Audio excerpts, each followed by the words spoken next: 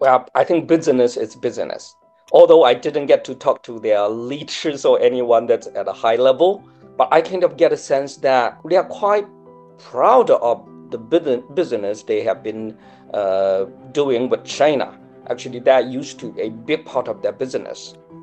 And they pretty much like to be able to work with China continually, the collaboration, actually have the advanced technology to be used by as many people as possible, and that could change the world hugely. I think they really like to continue their business to any country. Actually, they like to expand those business.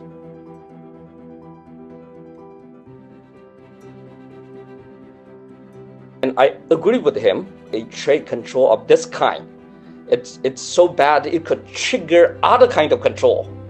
And imagine in a world that we all the countries they are not working together. They simply use their technology to control how other country would do things.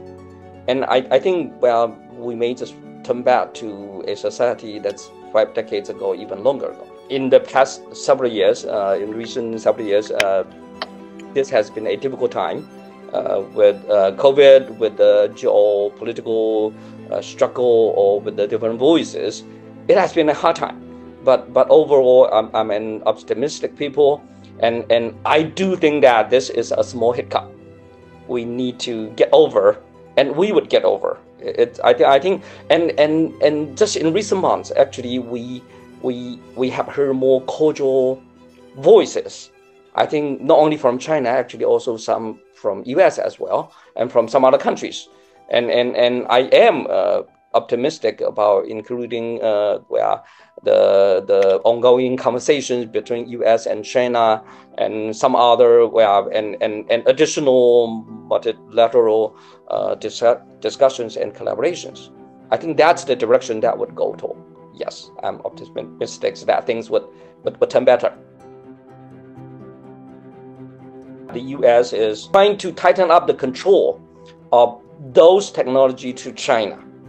And I think that's a bad idea. It certainly it would cause damage to some business in China, and it would cause damage to Netherlands. It would cause damage to US as well. Actually, it's not good for everyone.